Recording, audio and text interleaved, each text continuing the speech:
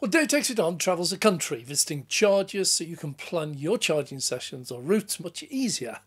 But I do sometimes forget that some of my viewers do not yet have an EV, and many might be wondering whether or not to buy a Tesla. Is it different? Is it better? How much do they charge you to charge? And how do you start a charging session? How powerful are they? Also, for those who have decided on a non-Tesla, maybe a Mercedes or BMW or Hyundai or MG, are Tesla superchargers still important to you? If so, why? And how do you use them? I'm Dave, and today I offer my guide to all things Tesla supercharger, whatever you decide to buy or already drive. It's valid for all EVs, whatever the brand or model. Now, for those of you who know some of this, but you have a specific question, I've included chapters, so please feel free to skip to whichever section is relevant to you personally and the car you've chosen. Also, if you do already know all this, or maybe you're not yet ready to get your first EV, just bookmark this video so you can return to it, or so you can pass the link on to someone you know who also has these questions. So I'm going to start with just a very quick history. Elon Musk instantly realised when he was building up Tesla Motors that nobody in their right mind would buy his EVs in any numbers unless they could do a road trip. Other legacy auto manufacturers just washed their hands of the problem. We don't build petrol stations, they stated. Others do that, so we shouldn't have anything to do with building chargers. Just let others do that. They did throw a few pounds into the kitty.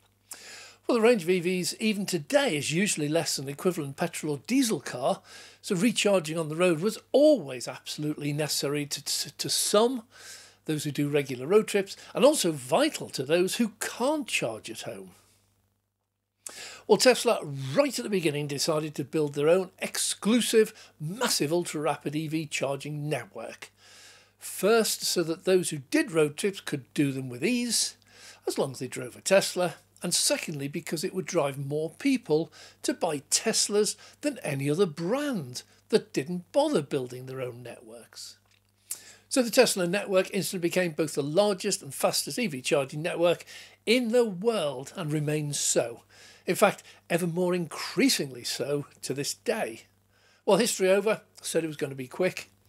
One average Tesla supercharger today anywhere in the world has typically between 12 and 24 charger bays, each with an ultra-rapid 150 or 250 charger, so dwarfing the feeble attempts of all other private EV charging networks, Osprey, InstaVolt, Ionity in the UK, and Electrify America, EVgo and ChargePoint in the States, most of which have just a handful, 2, 4 or 6 chargers per location and lower power, typically maxing out at about 150 kilowatts, but most are actually much nearer 50.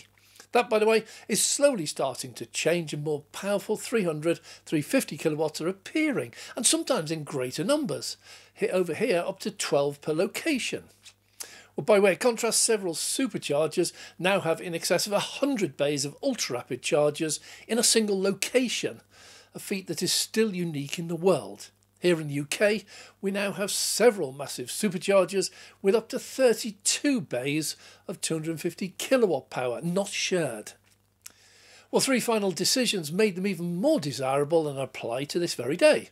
First, the operation of the chargers was made effortless. It was just built into every Tesla car.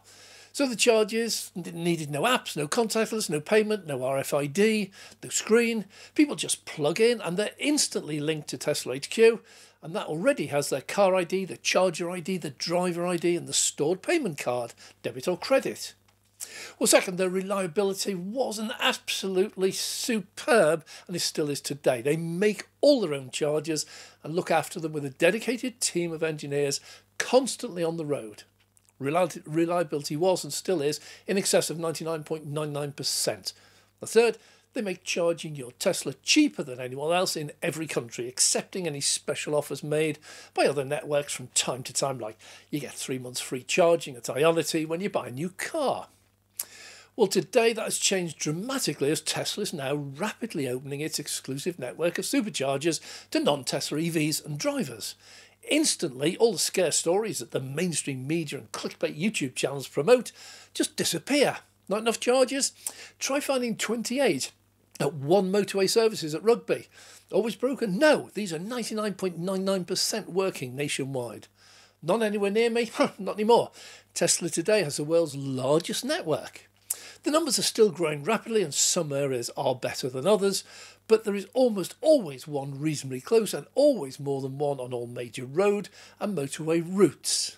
The one exception, AC chargers. Tesla to this day do not operate any public 7 kilowatt or 11 kilowatt chargers. They obviously do home chargers. We'll look at all the true scare stories about broken chargers and not enough out there, running out of power, getting stranded, etc. It's easy to forget what Tesla actually offers and why them opening up their superchargers to non-Teslas is such a massive deal. So back to basics once again. What do Tesla drivers get in the way of supercharging when they buy their first Tesla? And then followed quickly by what do non-Tesla drivers need to do to use them? Whereas most Tesla chargers were exclusive to Tesla owners, all the chargers up till September 2023 had no screens, no controls, no contactless. They had a plug and a cable, that was it. And the cable was really short, designed so that every Tesla had the charging point on the left rear, and every supercharger station had the charger on the left rear when you reversed in. And every charger until 2019 had dual cables, one with a CCS2 plug, one with a Tesla proprietary plug. Looked a bit like a Type 2 AC plug. That's over here in the UK and Europe. America was and still is a bit different. I'm not going to go into that now. All Tesla cars can charge at a V1 or V2 station, as they each have both the early Tesla proprietary Type 2 like plugs and CCS2. But V3s onwards no longer have the Type 2 plug. V3s and the new V4s only have CCS2. All Tesla Model 3 and Model Y have only CCS2 socket, so they can use any charger ever made by Tesla. But the Model S and X, sold in limited numbers, it had only the Type 2 light socket, so that cannot charge at a V3 or a V4 without an adapter. It's a simple plug. It's an adapter that turns a CCS2 side of the plug to a Tesla Type 2 type. It's really simple and quick. For non-Teslas, the early chargers, V1, V2 and V3, all had CCS2, as did virtually all EVs built before 2017, and many built before this. They had a problem when they tried to charge, as the charger points on most other EVs, Mercedes, BMW, Hyundai, others like that, were often not at the left rear, and the short cable didn't reach, whether they reversed in or drove in forwards. And most solved this by pulling into one bay, but then having to use the cable and plug from the adjacent charger. That was effectively blocking two chargers to charge one non-Tesla car. Well, to allow non-Tesla owners to use the old chargers, all with CCS2 plugs, but without screens and contactless, Tesla launched a free-to-download app. You run this app, input a credit or debit card, which is stored, and any EV can operate the charger and session from the smartphone. So non-Tesla cars can now charge at many Tesla superchargers. There are some older superchargers that are already so popular and busy that opening these up would cause horrendous queuing to all EVs. So these remain exclusive to Tesla, and I believe they probably always will do. So Tesla launched the V4 chargers just a few months ago, hailed as future-proof, a bit more on that later, and all new installations will now feature this charger. You will still find some new installation of the V3s, a bit like Birch Services on the M62, but these were installed months ago and they've just been awaiting grid connection until a few weeks ago when work started up again. They'll open up before Christmas. New chargers are now all of the V4s, and these have a really neat LCD screen, an equally neat and stylish contactless terminal, and a long 4-metre cable that can reach almost every car, front, back, side, rear, wherever it is. Doesn't matter if you pull in forwards or backwards. The V4 chargers now give EV drivers a triple choice. For Tesla drivers, well, we just use them like we've always used them. Just plug in to start, unplug to finish, payment taken automatically as you drive off. No change for us. For non-Teslas, you have a choice. You can download and use the Tesla app, like with the V1, 2 and 3 chargers, or now you can just use the contactless on the V4s and no app at all. This contactless is exactly like filling up with petrol at supermarket pumps. You swipe your card, fill up, replace the nozzle, drive away. Really easy. Tesla also offers a membership. The lowest, ridiculously cheap prices have previously only been available to Tesla owners, but with the V4s, non-Tesla drivers now have a choice. For occasional use, you can find just use Contactless. No app, no stored card, no details, just turn up, swipe, charge, drive off. For regular users though, a membership is offered, $10.99 a month, which drops the prices at all Tesla superchargers down to the same that all the Tesla drivers already get. It's around about a 25% discount. It's not compulsory, you do not need a membership, but it makes massive sense to anyone who charges more than once or twice a month at a Tesla supercharger. There's an example of this at the end of this video. For a non-Tesla driver at a V1, 2 or 3 charger, they simply pull up with a charger port nearest to the charger. That may still require you to park in one bay and then use the next bay's cable and plug. There is nothing you can do about this. Try to avoid doing this when the supercharger is heaving busy. Then you'll have to use the app. These have no screens or contactless. Just open the app, select the location, select the charger number, which is always clearly written on the front. Open your charging port flap, plug in and click Start Charging on the app. Charging will normally start within a few seconds. At the end of the session, when you have as much as you need, just click Stop Charging on the app and the charging session will stop, followed shortly by a loud click showing that the plug is now unlocked and can be withdrawn and replaced back in the holder on the charger. Payment is then taken automatically.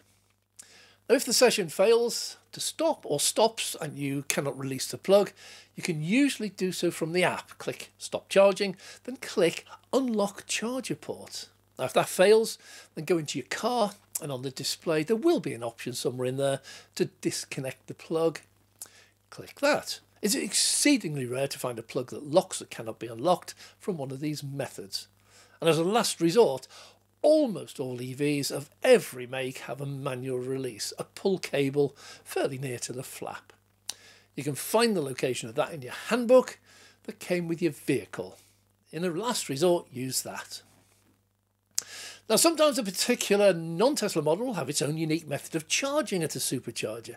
Maybe you have to reverse the process, plugging in and paying instead of paying and plugging in, etc.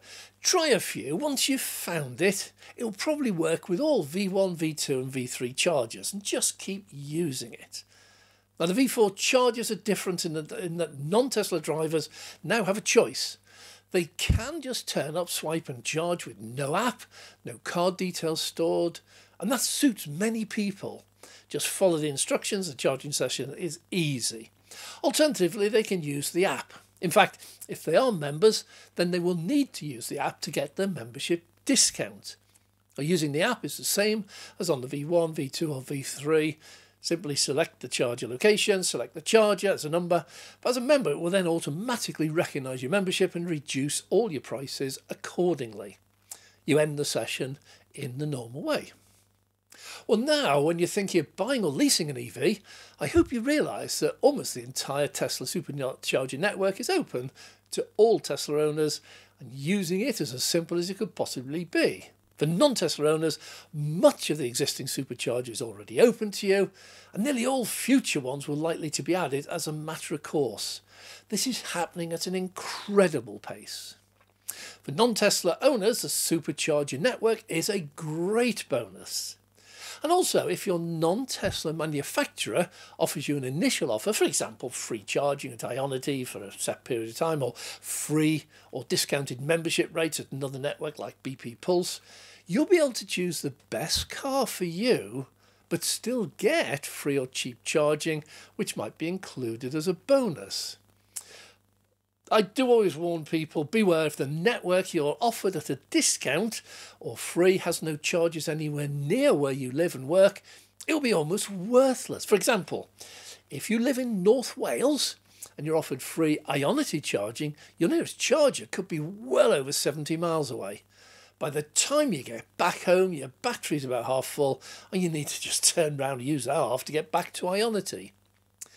Also beware that a BP Pulse membership for free, offering a healthy discount, might sound attractive, but in reality could still mean charging at a much dearer price than a non-Tesla member using a V4 or the Tesla free app at a nearby Tesla supercharger. All that glitters is not gold.